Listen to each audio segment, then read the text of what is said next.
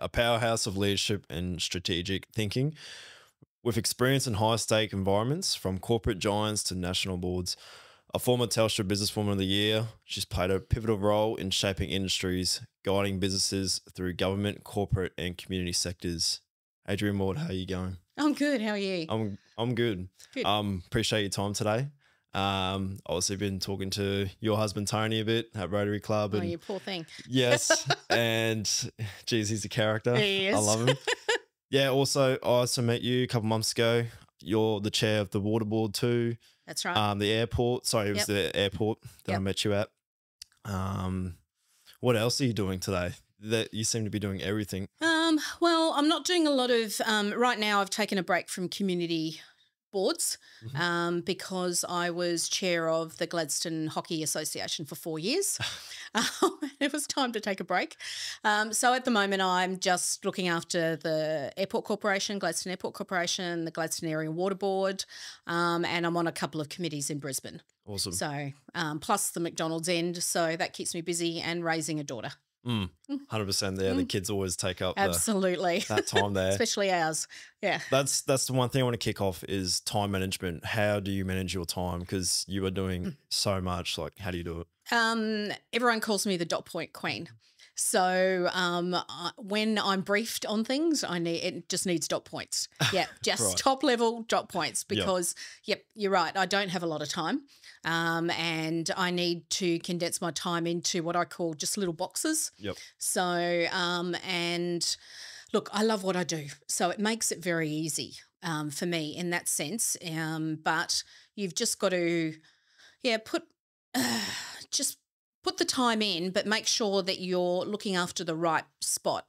I always say with boards, the board is there to be strategic and to look after governance, not to get into the operational stuff. And that's the same with Macca's. I don't get into the day-to-day operations. I just look after the financial side. So from that aspect, I'm able to handle my days pretty well. Yep. 100%. And is there any tools that you're using to add it, like calendars, obviously? Oh, with the way technology's going. Yeah. I tend to write a lot. I do write things down. A lot of people go very electronic, and I do to a certain extent, but I prefer my own handwriting. So, and plus half the time I store it all in my head, so I know where I'm at every day. Yeah, 100%. Well, if we're going to dial back a bit, go back from the start, I'm pretty sure you guys are from Adelaide. That's your stomping grounds. I was born in Sydney. I moved to Adelaide when I was about 13, and then I met Tony at university in Adelaide at Flinders Uni. Right. So what were you doing at university at the time? Bachelor of Arts. Bachelor of Arts, okay. Yeah. And I didn't complete it. I went to 2 years and a half and then decided that that wasn't going to get me anywhere in business. So being a BA, it was general. I was doing mathematics, psychology and Italian. Now, what's that going to get you? Nothing back then. So I moved on to a diploma in business, which is what's held me in good stead, and continued to study along the way. When you were younger, were there any like early signs, like even your parents thinking you're going to be? No, not really. Mum and Dad were, they both came out from Italy when they were young. They had their own business. They were small business people. So, no, I wanted to be a vet. And I actually got into veterinary science at the end of year 12, but the course had moved from Adelaide to Melbourne. So, and at that point, I didn't think it was, I just wasn't ready to leave home yet. So that's where I moved over to a Bachelor of Arts at Flinders Uni. Yep. Okay. Yep. And then, like you said, you met Tony at university. Yep. I guess, where did you go from there? Was he very business minded too? Not at the time. He was mucking around at uni all the time. He was a bit of a larrikin, and that's probably what attracted me to him. He made me laugh all the time. So, but his dad was in real estate, so he decided to leave uni as well, and went in with his dad into real estate, and that's where he got his business background from. His dad was very good at it, and he taught Tony a lot. So did you guys get into business together to start with? No, not at all. No, I started working for an accountant. Then I moved over to the ANZ Bank and worked in the international department of the ANZ Bank. And then a few years later, Tony's father and his business partner bought what would you call it? Back then it was a flag motel winery restaurant, 5-star, what you would call an Accor 5-star complex, and they brought me in to run reception for them, and then I took over as general manager a few years later. And that gave me, I guess, probably the biggest insight into business and how business worked, and what I needed to do to get to where I wanted to be. Well, when you say like you learned those skills, like what skills are we talking about? Well, finance, obviously, people skills, being able to talk to anyone at any time, because there'd be a lot of nights where we'd get a lot of corporate travellers that would come and they'd sit in the bar and, they wanted people to talk to. So, you'd stand behind the bar and have a chat to them. So being able to talk to people at all levels, but also being able to be a good manager, because obviously you have a lot of staff, whether they be housekeeping staff, restaurant staff, winery staff. So I needed to look after all of those guys as well. So I learnt a lot. I definitely find that one thing that's helped me with my business is my past experience of like doing bartending and working at bakery and personal service with people anyway, talking, negotiating and, exchanging payment and all that. Yep. I feel like those fundamentals or those foundations help you later on in life. Yeah, of course. So I guess, is that what you recommend people to do when they're even younger? Well, I mean, I can't recommend Macca's more, can I? Yeah. We run very, very good training programs through McDonald's. So, and you end up with, I think it's a Cert 2. I'm not sure, you'll need to ask about that. But what it does do, it enables you to learn about business, learn how to, McDonald's is a good place to learn how to run shifts, how to handle money, how to handle people. So I would recommend most kids going through school, when you get to year 9, 10, 11, get a part-time job. Now, whether it be McDonald's or Big W or Kmart, it doesn't matter. Just get out there and learn, basically. Yep. So after that first business, where'd you go from there? Well, I was fortunate enough to be suggested for the Telstra Businesswoman of the Year. So not knowing that I'd ever been suggested for it, but anyway, I put in obviously the application and I won. So I won the state award and then went to the national awards, but didn't win those. But I met some fantastic people along the way, absolutely amazing. Tony and I, about 18 months later, decided to leave Adelaide and move up to Queensland. So it was either Queensland or New South Wales, but we thought Queensland, for Tony's background in real estate, would be the best thing. So we moved up to the Gold Coast and he got a job working in commercial real estate and I started working in Brisbane. So I worked a few jobs. I couldn't quite decide what I wanted to do. And then I got a job at Westpac, just in their business sales area to start with. But I happened to be at a luncheon sitting next to the Westpac CEO. I don't know how. I think I was just a seat filler, to be honest. Anyway, he started chatting about the strategy of Westpac, and I said, well, look, one thing that you don't do very well is look after women in business. So, it's a strategy, it's a market, it's a very lucrative market, but you need to change the way that you do business to be able to look after women. So needless to say, the following morning I was asked into his office and he said, all right, put it down on paper how you want to do it. And we started the Women in Business program in Westpac. And I guess that's what really started my career. We launched it. I was asked by basically to launch it. And then I got the Premier at the time, Peter Beattie, to launch it for us. But basically it was a program that supported women in business and it focused on getting mentor support. So support from accountants, lawyers, business people to help them take their business to another level. And the issue with women is asking for money. When they're in their own business, they have a really hard time asking for money. So they'll do the job, they'll do it really, really well. But when it comes to getting payment, they find that really hard. So because they don't, they just don't have that inherent, vibe in them. I don't know what you call it, but it's, so we tried to help them and that was part of the program. And it ran really well. I ended up going national, which was great. And I loved it. It was great fun. So what strategies did you put in place that helped women? So we help them from a financial point of view, putting them on, simple things like, instead of having 30-day accounts, they would have 7-day accounts. And that was the key thing. They could actually sell themselves and their business, but then asking for the money in return was really difficult. I think that's probably changed a lot these days. When you think about it, that's over 20, 25 years ago now. So it's a long time. And it was when women were slowly starting to get more recognition. So it was right back then. But I think it's better now. And I think the banks have realised that it is quite a lucrative market, same as any other market that the bank goes after. So they're doing a lot more to put strategies in place to help women. I guess having this massive success, you could say, with Westpac, that definitely boosts your career even further. Yeah, it did. It put me on notice with government. And at that time, I got a phone call from the Premier's office asking if I wanted to be on his board, his industry board. So I said yes, of course, because it would be a really, really interesting thing. I remember my first meeting. It was very, very scary, very daunting. But I did my research and found out who was also on the board, and it was all industry experts or CEOs from around Queensland. And I did a lot of research on their behalf to find out so I could walk into the room and actually have a conversation with them because I was the youngest in the room. Yep, I love that. Yeah. I just want to touch on that. There's a guy that I watch from America, Alex Hormozy, very successful man, mid-30s. He just talks about that so much. Like, you'd be amazed how much 5 minutes of preparation of just looking at someone's background can do for you.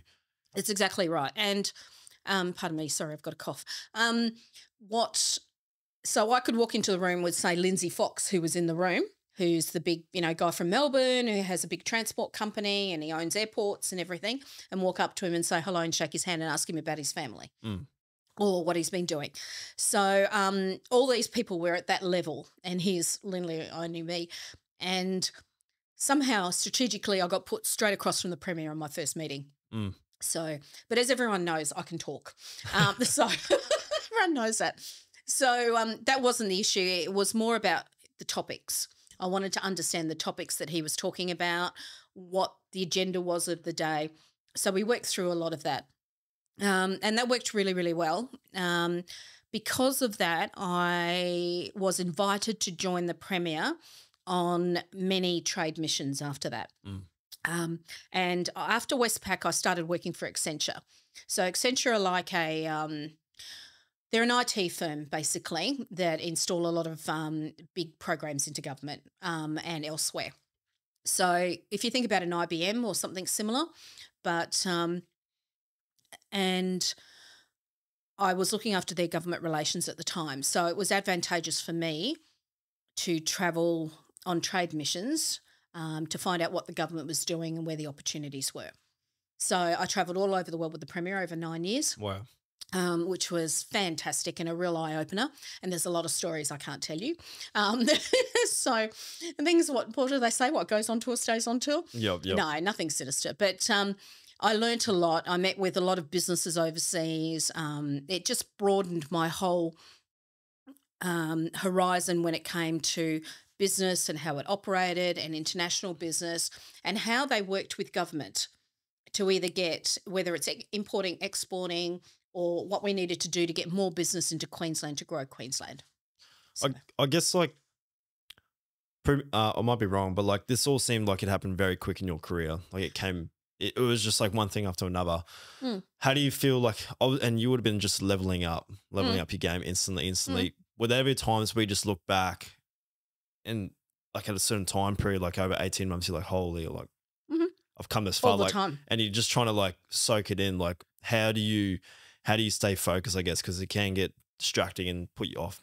It can. And it's, both my husband at that point, we had bought into McDonald's. So he was working very hard, long hours. So was I. So, taking stock, you don't get a lot of time to take stock. You just keep moving.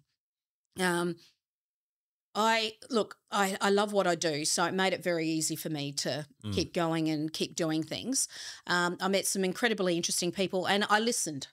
That's the whole thing about business or just every day is just to keep learning.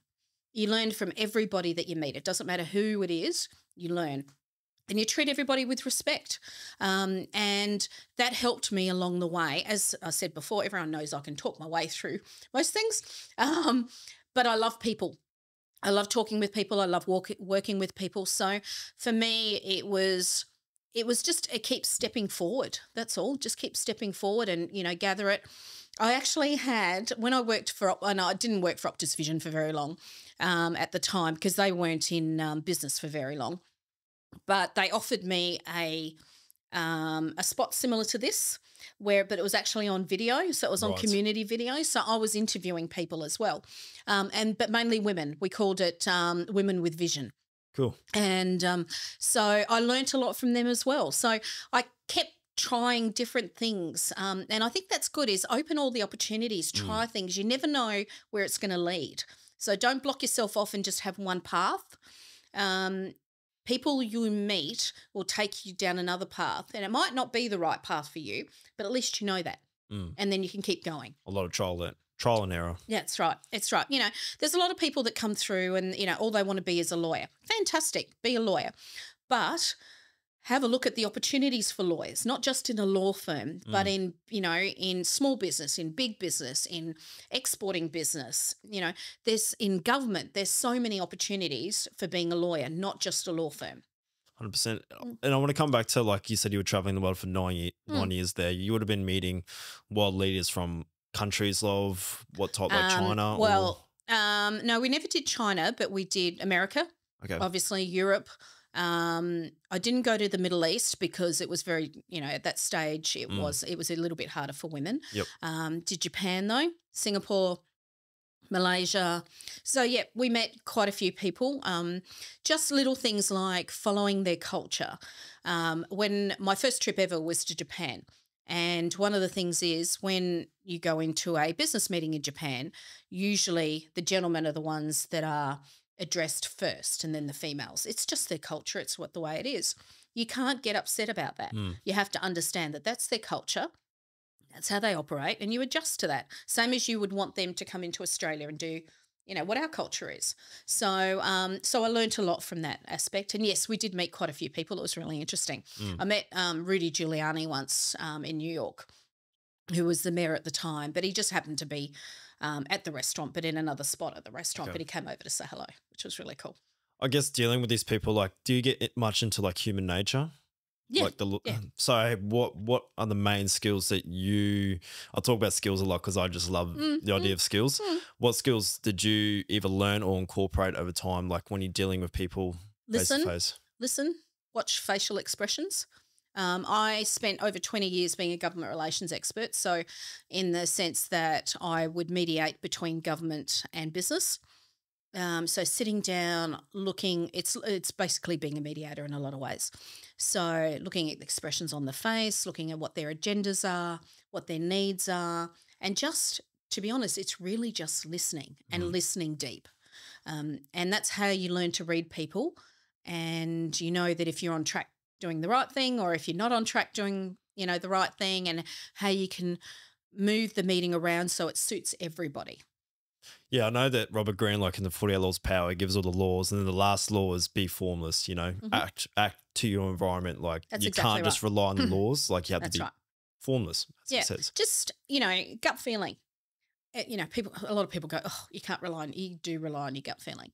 If you walk into a situation and you're unsure, then read it, see what you're unsure about and work through it. Yeah. And your gut feeling will take you everywhere. Yep. So you've done 9 years. Going to America, Japan, all these amazing experience. What was the next chapter for you? What did we do? We moved up to Peter Beattie at that time stepped down as Premier, and I moved to working for Lachy Contractors. Lachy Contractors are a big contracting company. We built bridges, roads, underground busways in Brisbane and whatever, still in a government relations role. So my roles were quite often government relations, so working with state government, federal government, local government. So I continued to do that. And then my husband and I had an opportunity. We'd had 2 McDonald's on the Gold Coast. We had an opportunity to move up to Gladstone and have 4 McDonald's stores. And that's when I stopped doing government relations, basically. Yeah, I moved up here, and there was a firm that worked for me while I was at Leighton's, and I ended up working for them part-time when I moved up here. So I flew back weekly or, every second week. And then after about 12 months, I think I need a break. Yep. So I took time off work for about 18 months, got into community work in Gladstone, which was great for me. And I learned and I met the community, which was really great. I guess going from like you going up, oh, sorry, started in Sydney, Adelaide, then you're living in the Gold Coast / Brisbane, moving to Gladstone, like a town of, 30, 40,000 people. What was that change like for you? I miss food. I miss food. That's what I say to everybody. I miss cafes. I miss restaurants. Yep. Oh, look, I love the Gladstone community, and I love being here. I have no issue. I really do enjoy being here. My issue is food. So it's funny. We had friends in Rockhampton that used to travel, and they'd say to me, I'd book all my restaurants ahead. And I go, why do you do that? Because we were living on the Gold Coast at the time, full of restaurants. I worked in Brisbane, full of restaurants. Didn't think anything of it. Then we moved to Gladstone. Well, yes, now I book my restaurants in advance. I know exactly where I want to go. Yep. So that's the one thing I miss. Gladstone's great though. The beauty about it is we're on the water. We're not far away from anything. We're a 50-minute flight to Brisbane. It's a great community up here, and everyone looks after each other. So, and it's been very good to Tony and I. So, we can't be more thankful. We love it here. I guess that's one thing, like it's very easy to network too and get to know everyone. It is. You got to be careful though, because then everyone knows your own business. Yes.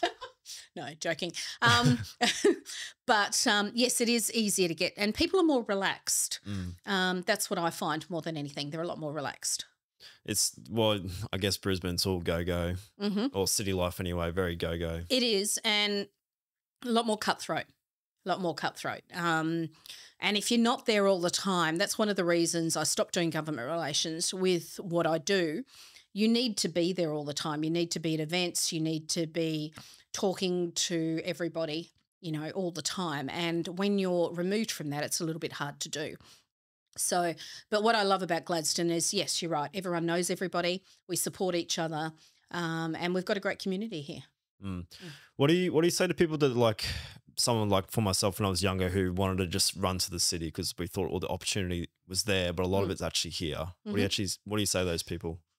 Go, enjoy it. Go for a couple of years, spread your wings. I always say to my daughter, I would love her to finish university and then head overseas for a couple of years. Experience the world, but then come home. Come home and bring all that experience back to home. There's nothing wrong with, you want to see, we always talk about the grass is greener. Everybody does that. And if you don't have that opportunity to go to Brisbane for a couple of years and work and explore, you'll always wonder. So I actually believe, whether it be in boarding school, university or whatever, if you need to step out of Gladstone for a couple of years because you want to see what else is out there, go for it, and then bring all that experience and all that knowledge back home to Gladstone. Yeah, definitely. That's definitely a different perspective. I think a lot of people don't take that, just like, I just want to get away from here and never come back. No, it's home. It's home. Look, you build your home as your sanctuary, and if you want to get away from the rat race, it's a lot easier in Gladstone, I believe, to actually just come home and relax. We love travelling. My husband and I, my daughter now, we love travelling, absolutely, but we love coming home. There's nothing better than actually getting off that plane and getting back to your own home.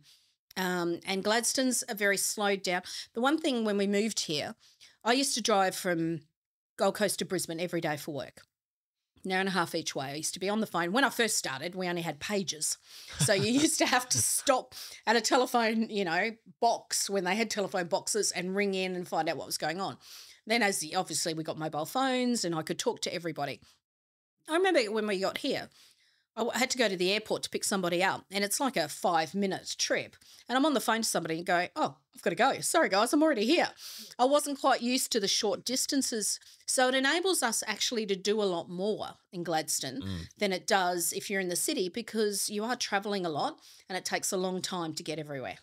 Yeah, definitely. It is quite like that. 10 minutes here and there, and it's like, oh wow. When we're in Brisbane, and then you got to live for traffic too, like, and accidents, they're always like not accounted for a lot of the time. Yeah, that's why we're very fortunate. But yeah, I still have that philosophy. Go away for a couple of years, a year, 2 years or whatever, whether it be at university or whether it be just travelling and working.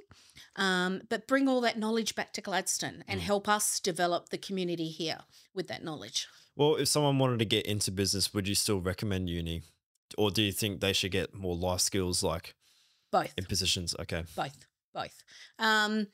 Look, it depends on what they want to do. If you want to be a lawyer, an accountant, or whatever, then of course you've got to do some university. If you want to be in business, not so much, but still do some quality learning on the side.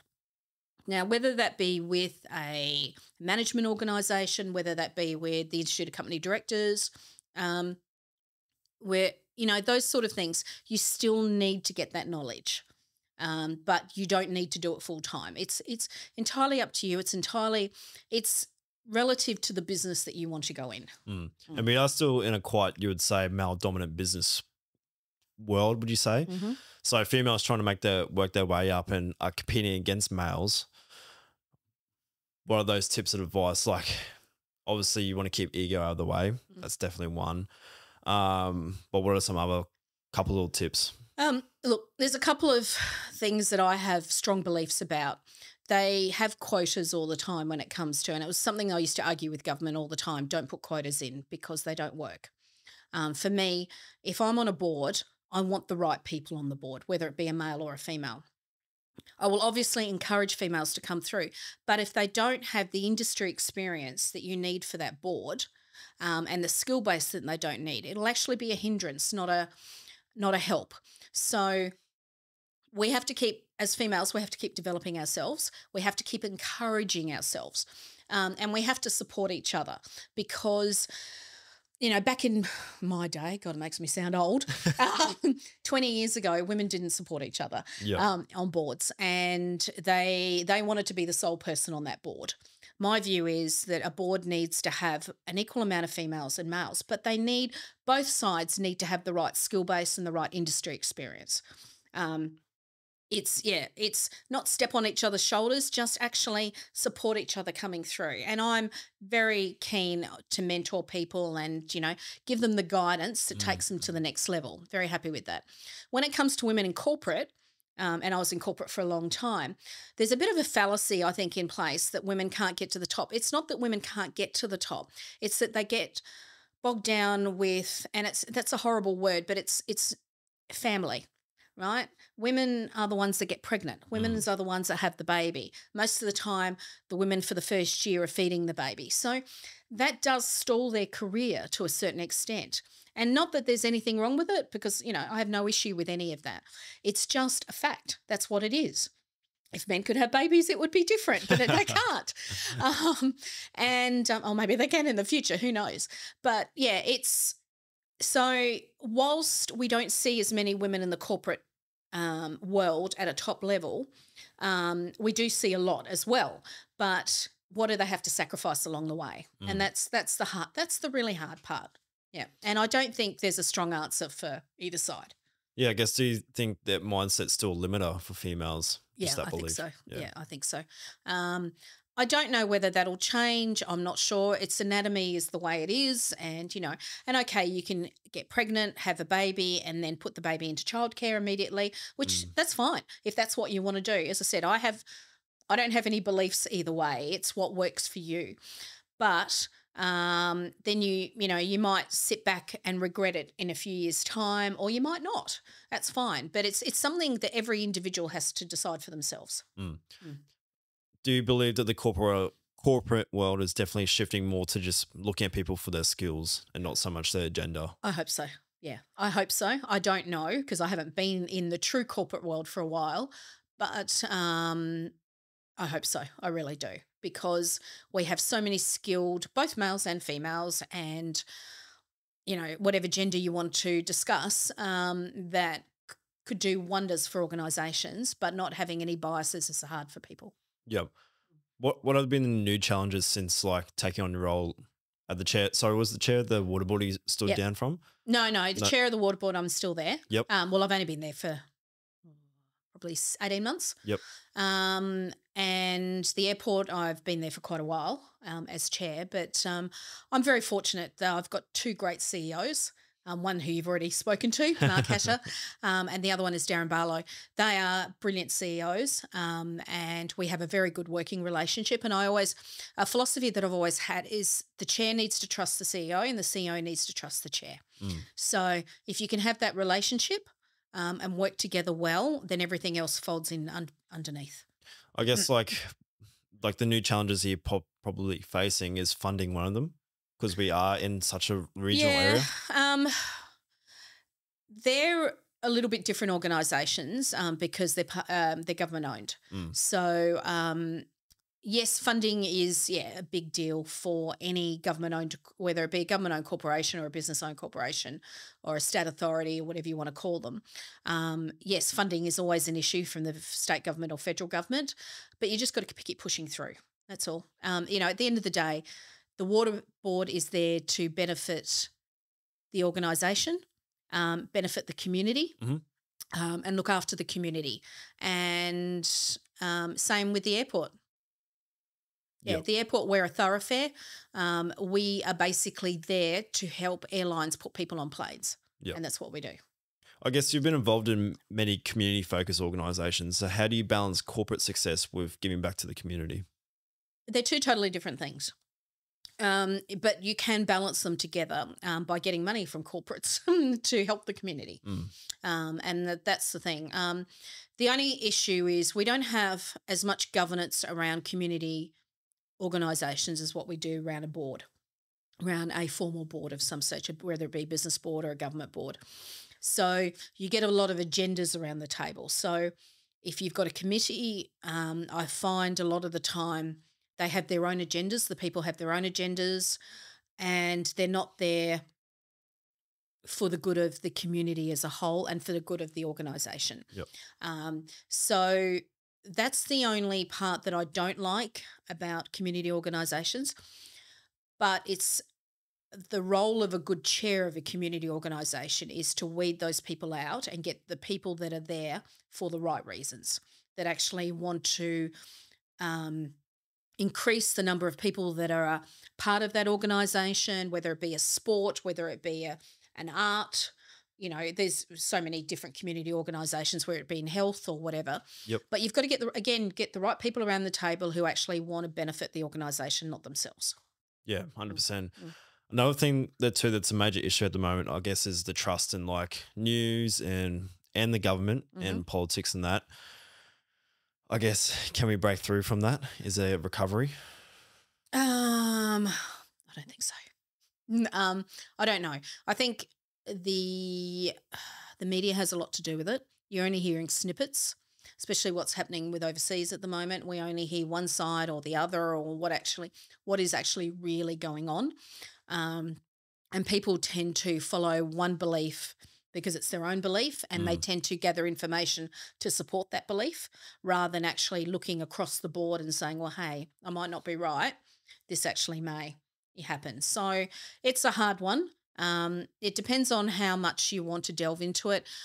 I'm not sure it's going to change in a hurry, but the only people that can change it is us. And stop listening to Instagram and TikTok and, everything that's on there that doesn't benefit what needs to happen. And I like how you mentioned social media, because it's also a major distraction today for people who want to focus and just get their work done and focus. So are there any, you reckon you got any tips and tricks? No, the only thing, we've got a 13-year-old who has no social media whatsoever. So we've just decided that the later we can leave her getting onto social media, the better, because it can be very cruel. And, as you're a teenager, you're very impressionable, you're very emotional. So we might, sound like strict parents, and we are in a lot of ways, but the more that we can keep her off social media, the benefit, because that way our daughter goes out and finds things out for herself rather than just reading them on social media. And they can be so biased. But yes, it can be very detrimental. And when you're, in the schools, that there's so much going on, whether it be bullying or, anything like that. And a lot of it comes from social media. And it's really, really sad. And we saw the other night, I think on the news, that they're staging bashings of kids so they can tape them and put them on social media. Yeah, which is like so wrong. Mm. Mm, As much as there's like many negatives about social media, mm, there's definitely the positives. And I mm, guess like in the corporate world and business world, it's definitely a great way to advertise and get the message out there. absolutely. But it depends on what part of social media you're using, what avenue you're using. Mm. So, I would say if you're looking for business advice or business ideas, go to LinkedIn. Although it could become a little bit of a dating site. I've had a couple of approaches, True. like for God's sake. Um, but it's more business focused. Yep. So go onto there and find out what's going on with the world through that. Mm. Yeah, I definitely found it as a life hack. Hey, it's crazy that you can just look up people and their roles and positions, and you can just connect with them. Yeah, It's a game changer for people who are new in business too. that's Who want right. to get themselves out there. That's right. And I think it's fantastic. I think it's fantastic. And the thing is, not making yourself accessible is not the right thing to do. Mm. We can teach, I've still got a lot of learning to do. I've still got a lot of work that I want to do. And I'm learning from other people that have been doing the things that I've been doing and continue to do so. So I'm hoping that people can do the same with me and utilize me and what I've done to help them along the way as well. And I'm always there, put up my hand and say, yep, yep, if you need to have a chat, you want some help with something, I'm there. Mm. Mm. I guess you can say business is in your blood, both yours and Tony's.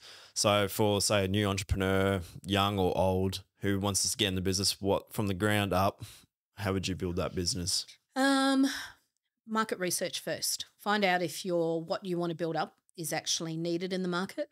If it's not, then it's going to be very hard slog for you. Have a look what's around, what differentiates yourself from anybody else, because there's so many businesses that open up and don't do their research, do their SWOT analysis, as we call it. Mm. Do that first before you even put any money into it at all. And then if you find that there's a need and this is something that you want, then slowly build up. Do some business courses. So your finance is your biggest one. Finance and marketing are your two biggest ones, but obviously the product as well. So if you focus on those three and try and get as much information, as much learning as you can over the three, then just learn from other people around you. Get some mentors. Tony got, when we first moved into Macca's, the reason we got, and he'll explain this to you, is we knew some people in Rotary that were in McDonald's. Mm. And they became Tony's mentors for a lot of years. So he learnt from them. So find people in the industry that can help you, that aren't frightened of you being in there and taking over their portfolio or their business, but actually want to help you grow, or anything that's adjacent to your industry as well. Yeah, I definitely like that. Find that starving crowd, I guess. An actual, you could say, business strategy or niche where there's people there with the purchasing power as well. Because that's another thing too. I find a lot of people get into business and they target the wrong audience. That's right. Say an audience that does not have the money or the cash flow to be able to pay you what you're worth. That's right. Exactly. So you need to recognize that straight away and walk away from it before you actually put the money in, because otherwise you're feeding something that's not going to go anywhere. Mm. Yeah. What's another way do you think you've had CEOs, I can imagine, or many CEOs that have probably been your mentors. What's another way that people are able to maybe access mentors or find them? And it could be in Rotary. In Rotary, what I find, and obviously I'm not in Rotary, my husband is, but there's a lot of people that have either been in business or are currently in business or retired, and they're good people to talk to as well. Different business organisations, people in your family, that have been involved. Anyone that you can sit down and my grandfather was... he was probably my biggest mentor for many, many years. He brought the family out from Italy during World War II, and they settled in Ethiopia at the time, in Addis Ababa. That's where my mum was born. Even though I've got Italian heritage, she was actually born there. Then he brought the whole family out to Australia, and he was a cook in the army, so he didn't have a lot of skill base, but he went back to university and he became a professor of languages. So he could speak 5 languages and teach 5 languages. wow, yep. Yeah, amazing man. Met his second wife at uni. She was a counsellor there, and they were, they were together since I was 1. So a long time ago. And I mean, he's passed away now for over 20 years, but he he was my greatest mentor because I could bring my friends home and he could talk to anybody. He taught me a lot.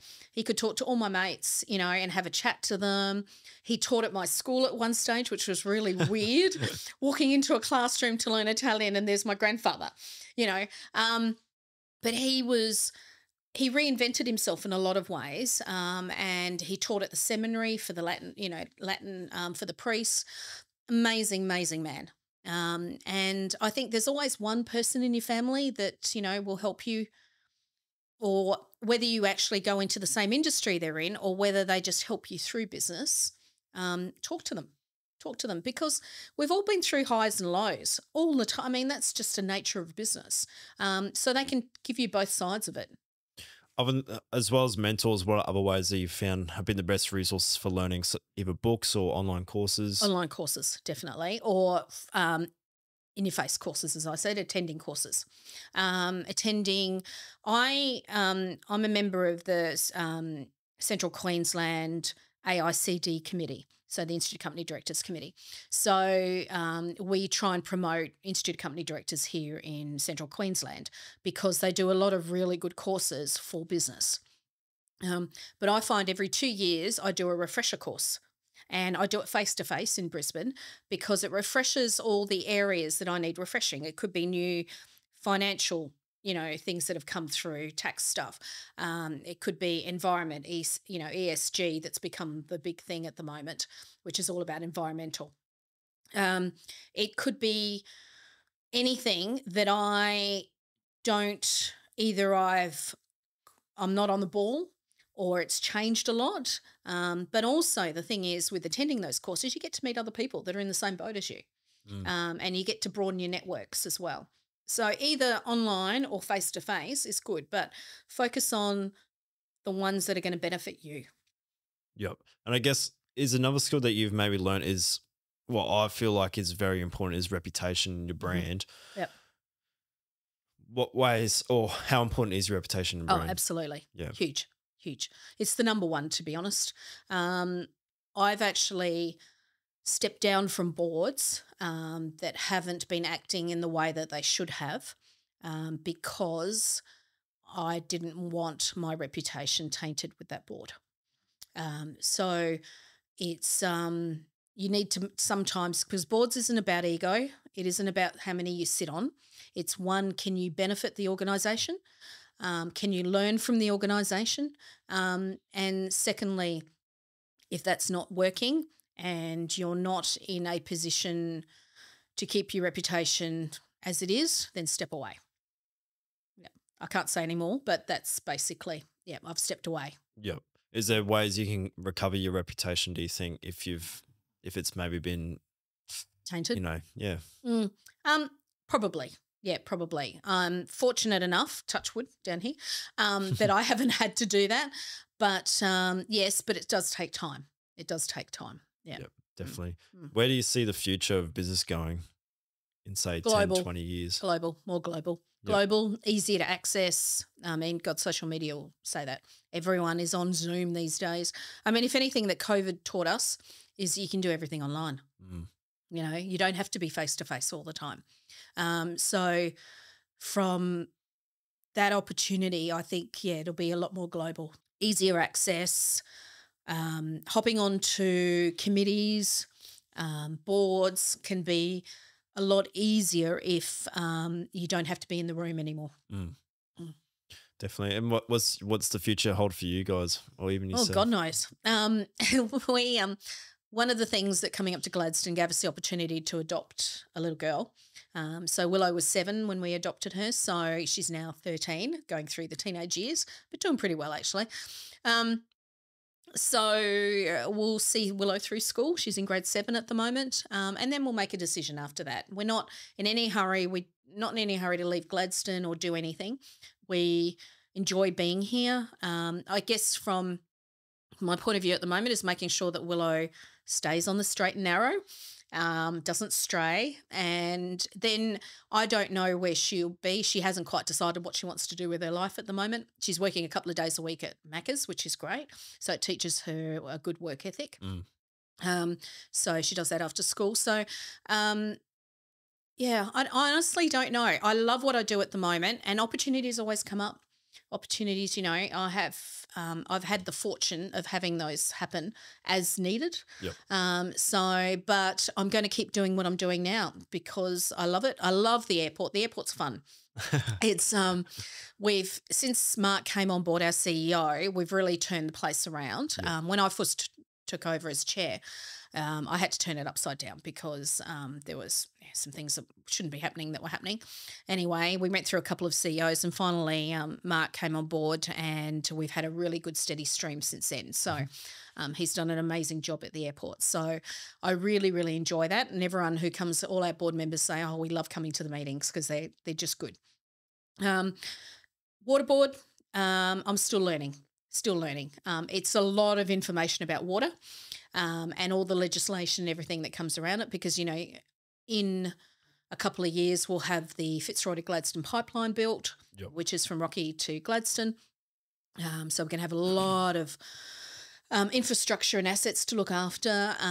We need to look after the community. That's our primary, and look after industry here in Gladstone. So I'm still learning every day on little nuances that happen within the water industry. So, but enjoying it too, actually. I didn't think I'd actually like water, but I am. So that's been really good. And getting to know the team, and as I said, the CEO, fantastic. He and I work really well together, and his knowledge from a legislation point of view is fantastic. So I think I'll just keep enjoying what I'm doing at the moment, helping my daughter grow. And the biggest thing for me is travel. Love traveling. And because Willow came from a foster care background, obviously, she hadn't had the opportunity to travel until she met us. So she comes with us all on our travels everywhere now. So watching her grow and appreciate life and appreciate things is great for us. I guess, what do you go to countries when it comes to traveling? Oh, Europe, Yeah. Italy, obviously, because I can speak the language. It makes me easy for me. I love Europe and America, probably the key two. One of the ones I want to do is Alaska. I want to go up and have a look up there. My husband and I recently did a cruise, which we really enjoyed, but I prefer to be on the ground. I prefer to come out of my hotel and go to the local coffee shop. Yep. Yeah, I find a cruise is a little bit too sanitized for me. Stuck on a boat. But I'm glad we tried it and did it. I think give us 10, 20 years and maybe we'll look at doing more of them. But right now, I just rather. What about you? Do you like traveling? Oh, yeah, 100%. 100%? Yeah, whereabouts? Done a little bit of Europe. That was more for like swimming. So it was quite restricted. We were more just training. Yeah. We did a little bit of travel here and there, but it was just more specifically focused on swimming. Yep. Been to Bali. That's pretty much it. But I do look at spreading my wings and going to Europe and, like you said, get those experiences and then come back home with those experiences. Exactly. And I think, having some worldly knowledge and meeting people, I've now taught my daughter, God help me, I shouldn't have done that, to say hello to people in lifts, because I always walk in and say good morning or good afternoon or whatever. And last time we were in a lift in Sydney and a gentleman walked in a uniform and she said, "Are you from the army?" And oh no, she did say, she was actually quite polite. She said, "Good morning, are you from the army?" And he said, "No, I'm from the Navy."